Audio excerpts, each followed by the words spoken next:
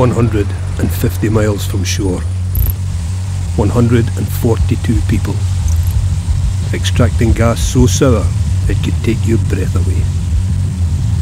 Methane, hydrogen sulfide and carbon dioxide.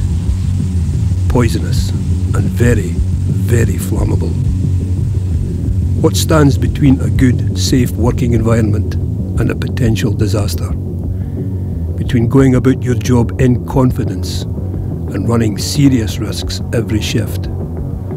The difference is consistent, thorough hydrocarbon release prevention behaviours. We all know about hydrocarbon release prevention, or at least we think we know.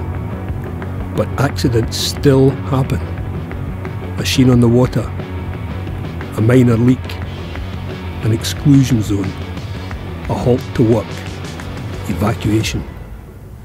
And there remains the potential, however small, for catastrophic loss of life.